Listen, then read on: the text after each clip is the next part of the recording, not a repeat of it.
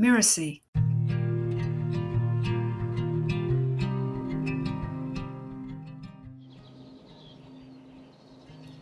Once there were three brothers who loved adventure. One day they decided to go on a journey, each one to a different country, and to meet again on a certain day 10 years later. Each brother was to bring back with him an unusual gift. Hi, I'm Lisa Bloom, the Story Coach, and you're listening to Once Upon a Business. In each episode, we explore a story, a fairy tale, folk tale, or traditional story, so that we can discover the amazing lessons relevant for business and for entrepreneurs. The oldest brother decided to go to the east. When he arrived in a certain eastern town, he was fascinated by what he saw there. Magicians, dancing girls, jugglers, and acrobats were everywhere. As the brother was watching the entertainment, he saw one magician hold up a magic glass through which he could see to the distant corners of the kingdom. Ah, thought the oldest brother, I would like to have that glass, for that would certainly be an unusual object to share with my brothers. He asked the magician, "Tell me, how much is that glass? I should like to buy it from you." At first, the magician would not part with his magic glass, but after much pleading by the older brother and some bargaining, they agreed upon a price, and the magician sold the glass to the oldest brother. The second brother travelled to a country in the west. Wherever he went, he kept his eyes open, and his mind as well. He was always on the lookout for the most unusual gift he could bring back to his brothers. One day, he was attracted by the cries of an old carpet seller who called out, "Carpets for sale, beautiful, wonderful, carpets here." The brother approached the carpet seller and began to examine his carpets when suddenly he saw the carpet at the bottom of the pile begin to move. It seemed to be moving by itself. "What kind of carpet is this one?" he asked, pointing to the bottom one, which was quite visible by then. The old merchant motioned for him to bend down and whispered in his ear, "This is a magic carpet. Buy it and it will take you anywhere you want to go, and quickly too."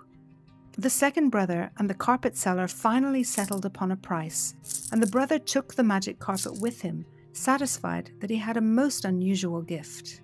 The youngest brother went south, and when he arrived in a certain country, he travelled far and wide to see what he could find to bring back to his brothers. Now this was a country noted for its many forests.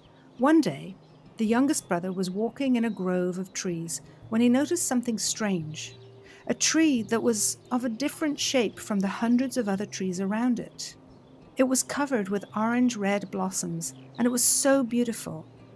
As the younger brother came closer, he saw that there was only one red pomegranate on the tree. "This is strange indeed," thought the young man, "a pomegranate tree with only one pomegranate." He approached the tree slowly, laughing to himself, and thinking of the story he would tell his brothers about the pomegranate tree full of blossoms with only one fruit on it. As he reached for the pomegranate, it fell into his hand, even before he could pluck it from the branch. As soon as that happened, another pomegranate burst from one of the blossoms. When the brother saw this, he looked at the pomegranate in his hand and said to himself, "This must be a magic pomegranate. It was the only one on the tree, and yet as soon as it fell into my hands when I was about to reach for it, a new pomegranate appeared suddenly. What kind of magic does it perform, I wonder?" The youngest brother examined the pomegranate, marvelling at its beauty. "The shape is so perfect," he thought, "crowned with the crown of King Solomon." He walked away from the tree looking at his mysterious new treasure. When he looked back to see the pomegranate tree once more, it was no longer there. It had disappeared. "Now I know this is a magic pomegranate, and so this is what I will bring to my brothers." 10 years passed, and when the three brothers met as they had planned, they embraced with delight. They eagerly showed each other the unusual objects they had brought back from their journeys. The older brother said, "Let me look through my glass and see what I can see." When he held up the glass, he saw, in a far-off kingdom, a young princess lying ill in her bed, near death. "Quickly, dear brothers, get on my magic carpet and we'll fly there," said the second brother. In what seemed like seconds, the three brothers arrived at the far-off kingdom. In the royal palace of this kingdom, the king, whose daughter lay ill, was grief-stricken. He had sent for every doctor in the country to cure the princess, but they had all failed, and there was no hope left for the princess. Finally, the king had sent a messenger throughout the country saying, "Whoever can save my daughter, the princess, will have her hand in marriage and half the kingdom." As if in a dream, the youngest brother heard a voice whisper inside him, "The pomegranate." The youngest brother approached the king and asked, "May I try to cure the princess?" The king agreed and led the young man to the princess's chambers. When the young man saw the princess, he approached quietly and sat by her side.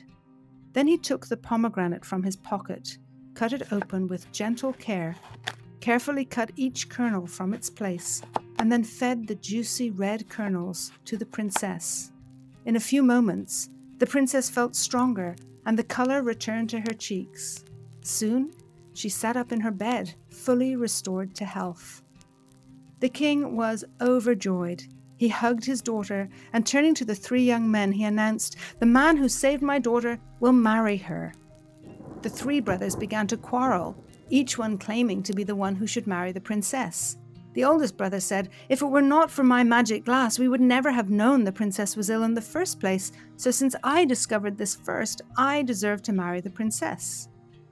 "But brothers, it was because of my magic carpet that we could arrive so quickly," argued the second brother.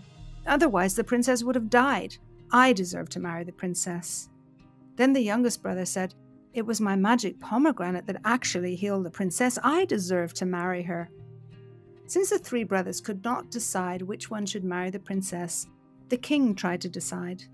He looked at the three clever young men, but he could not decide who deserved to marry his daughter.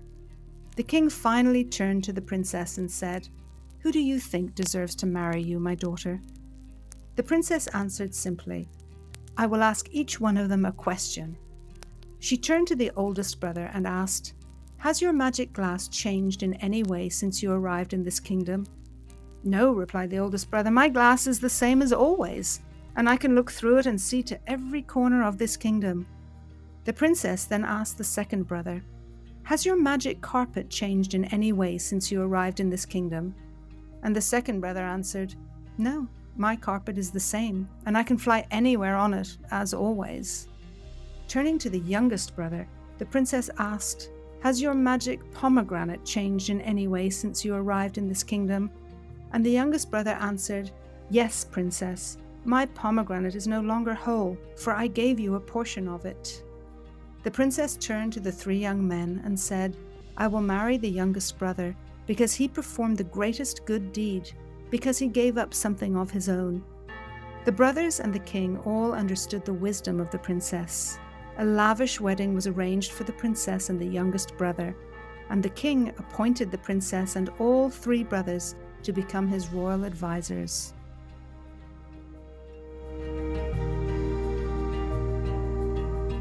This is a story by Penina Schramm.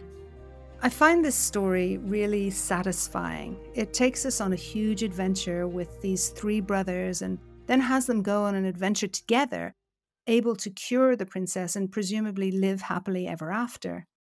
And there are some interesting themes that run through the story: sacrifice, curiosity, generosity, and adventure. But actually, I think this story is about love.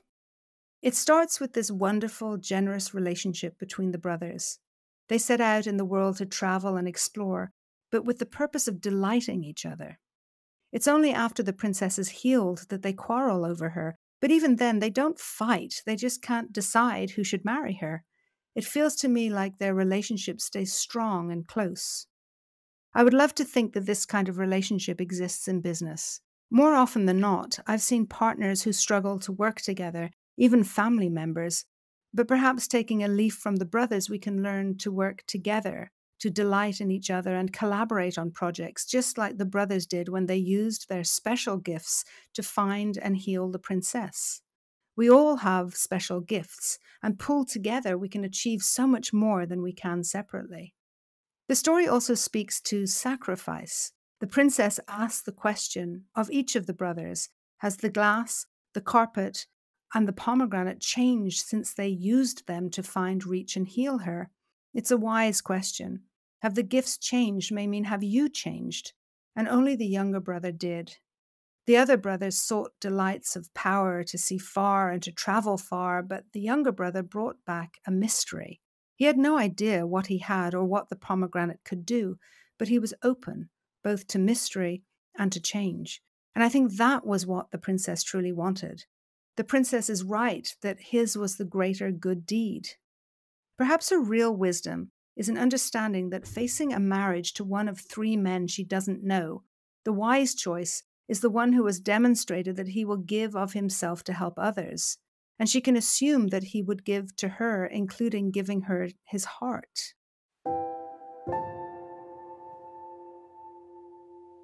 I think the gifts in this story, the items that the brother finds in their travels, are super interesting and relevant for business.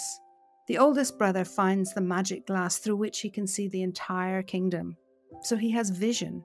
We need someone in our business that has vision and that can see possibility and know how to guide us to the right opportunity.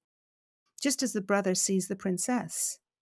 The second brother has the magic carpet. This is the vehicle that gets them from where they are to where they want to be. In every business, we need someone who can get us to our destination, provide the means through which we reach where we need to go. And then there's the youngest brother. He has the magic pomegranate. This is the cure, the transformation. It's interesting, in Judaism, the pomegranate is a very important fruit. It symbolizes love and fertility on the one hand. And this makes sense. Remember, the youngest brother sits by the princess's bed, opens the fruit with his knife, and feeds her the juicy red kernels. Does this not sound fertile and full of gentleness, the gentleness of love? The pomegranate is mentioned in many Jewish texts. They say that every fruit has 613 kernels, which is the number of commandments in the Bible. So it symbolizes knowledge, wisdom, and the very tenets of living a good life, according to Jewish beliefs. The fruit is celebrated and eaten at the most holy of days, the Jewish New Year. And so we have the magic pomegranate. It sounds pretty magic to me. From a business perspective, perhaps our ability to transform our clients using knowledge and wisdom, but also love, is our very own special brand of magic.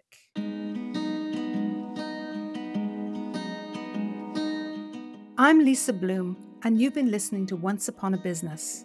You can find out more about me at story-coach.com. That's story-coach.com. Once Upon a Business is part of the Mirasee FM podcast network, which also includes such shows as Making It and Behind the Launch. To catch the great episodes that are coming up on Once Upon a Business, please like and follow us on Mirasee FM's YouTube channel or your favorite podcast player. And if you enjoyed the show, please leave us a comment or a starred review. It's the best way to help us get these ideas to more people. Thank you. We'll see you next time.